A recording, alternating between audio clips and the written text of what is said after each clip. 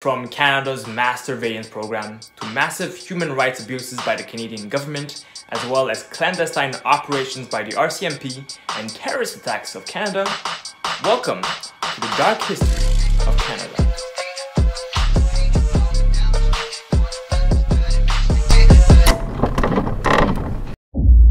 Project WIDEAWAKE.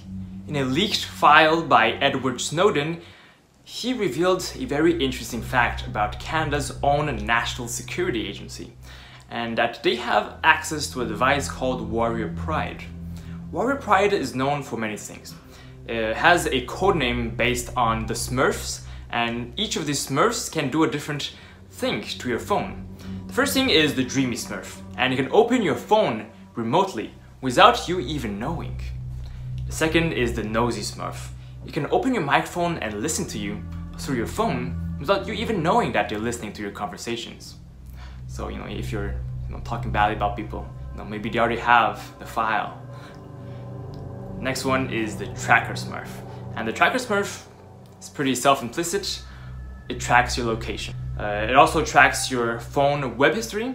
So if you guys like to watch incognito stuff, well, the incognito mode doesn't really hide your IP, so they kind of know what you're doing, and your photos, your emails have all been probably seen or stocked into a database by the CSE.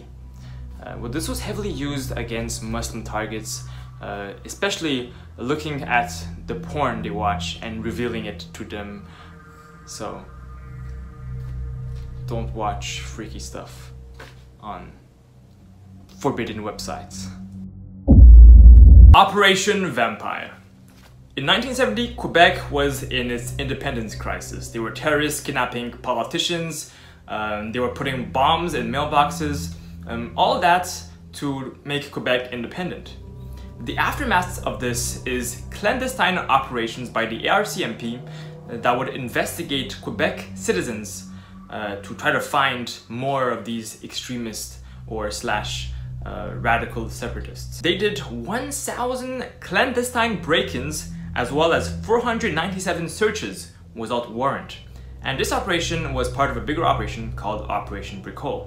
This included Operation Vampire, which they placed microphones in offices to try to find these Quebec separatists, of course without consent, as well as Operation Kuma, which was about breaking into buildings and taking pictures of their documents without them knowing, of course without warrant. As well as Operation Ham, which is a theft of the list of the Parti Québécois. The Parti Québécois is a political party that, at that time really wanted the independence of Quebec. But they were not, radical terrorists. They were just a political party who believed in the independence of Quebec. Sunshine Valley. You'll come to see that this is not really about sunshine, or it's not something like Riverdale, riding horses. It's much darker than that.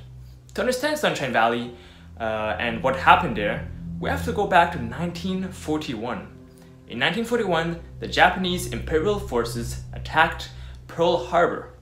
This began a massive internment campaign and war campaign against the Japanese.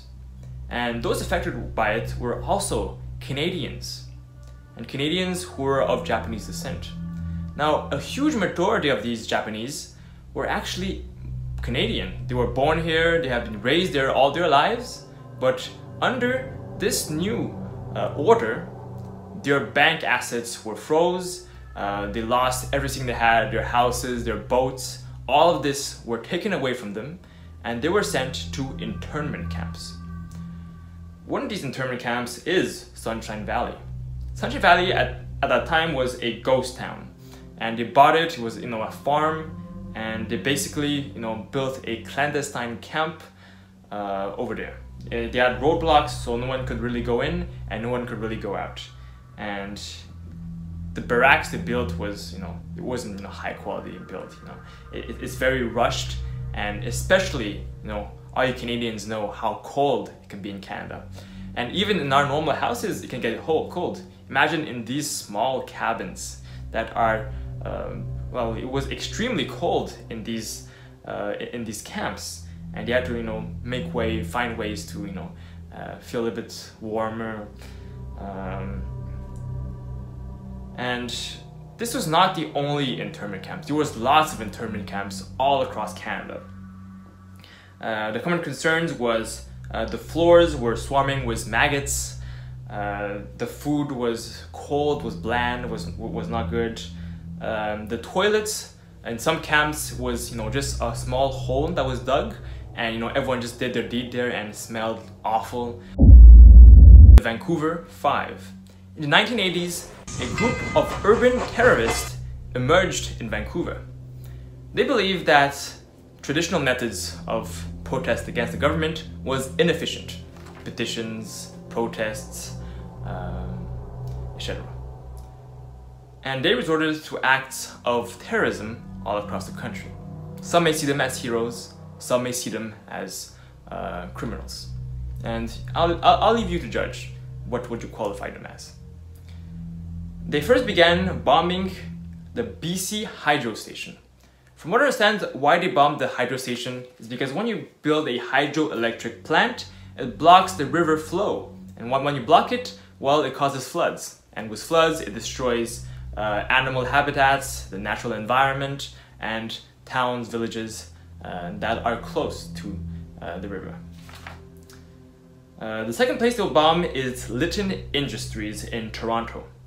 And they were a pretty controversial company because they were manufacturing missiles for the United States of America, and there were a lot of concerns of whether these missiles could be nuclear, and you could you know, have nuclear missiles hanging around and bombing a lot of more countries, creating a lot more victims.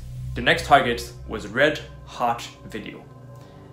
Red Hot Video sold pornographic content that had a lot of violence towards women, as well as content. And this company was also very controversial and had attracted a lot of attention for this, you know, for selling these kinds of content. And what they would do is they would firebomb many of these locations across the country. The Vancouver 5 would eventually be arrested and sentenced to jail. The Horrors of Kamloops. Kamloops was one of the many residential schools in Canada, and, you know, before this was not, you know, like, I think most of people now know about the residential school system, but before it was really unknown history. No one really knew about what happened, and today I'm going to give you details about these places, details that has gotten me in trouble on TikTok, but I think I can say it over here if I censored some things in India. One of the most tragic testimonies I've read about this is the testimony of a young girl, and she said, "He removed me of my clothes. I cried, I screamed of pain. I begged him to not use the salt, but he continued to use the salt on my wounds." The residential school system was created by John A. MacDonald, and in his speech himself, he said that the goal of the residential school system was to take the Indigenous children as much as possible. The ideology behind the residential school system was to remove the Indian from the child. That means that they wanted to remove their identity and kind of like brainwash them into not being Indigenous, and often the kids will be tortured into not doing behavior that are proper to the Indigenous peoples of Canada. For example, they would remove all of their hair. For the Indigenous people, the hair is very important, but it removed their sense of identity. The children were crying, but, you know, when they cut their hair, they didn't care. One way that they would make sure that these children would not do anything Indigenous was speaking their own language. If they spoke their own language, they would be rubbed with this thing on their tongue repeatedly every time they spoke their own tongue. These Indigenous children were traumatized for life, and many tried to run away. They really tried. When they tried, they would either freeze to death, they would be eaten by animals, or they were caught back by the RCMP. When they would be brought back to the schools, they were beaten in front of everyone.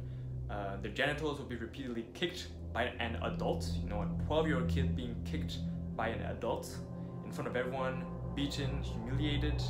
Children would be locked in these locker rooms alone, often with little to no food and little to no water as well.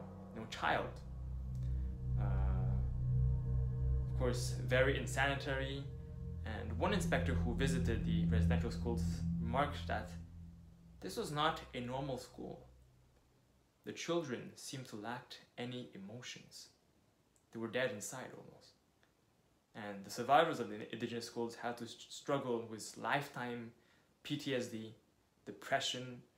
Many of them went to drug abuse to forget the horrors of the residential school system that will forever taint the history of Canada. Baby scoop.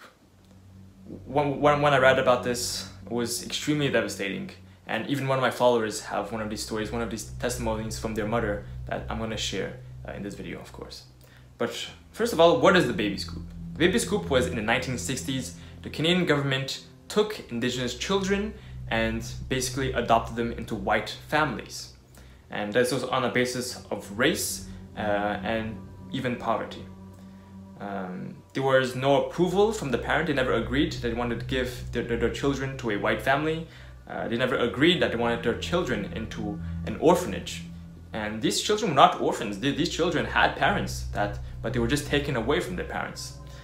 It was often done with the use of a social worker who often didn't have any training and was just told, oh, you have to put these people into orphanages. It kind of went into this welfare system, but it was extremely harmful to the Indigenous communities who lost their children, who lost their babies. And one of my followers, and that I'll put over here, she said that her mother was also taken away from her family, but thankfully her grandmother had adopted her. But if she was not adopted by her own grandmother, she would have been put into a family that she didn't know, and her parents, of course, would have been extremely devastated. Thank you so much for watching this episode of Dark History, and I'll see you in the next video. This episode wouldn't have been possible without my Ko-fi supporters Al Mihai, Agrabin, Luke, Sarah Palacios, Java City Coffee, Riley, Dilly, Elk, Lolol XL2, Tyler, Kyle, Alicia, and Kyle EXC, Audrey, and Oliver. If you also want to support, you can head over to my description and press on the Ko-fi link down below.